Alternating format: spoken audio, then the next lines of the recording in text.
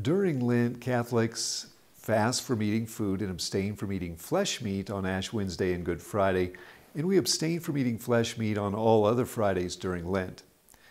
Why do Catholics do this? These Catholic practices are excellent means of building spiritual discipline.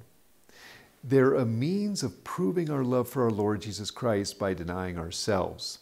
They build self-mastery, and they're an excellent means of penance, a way of atoning for our sins for those times we've offended our Lord Jesus Christ.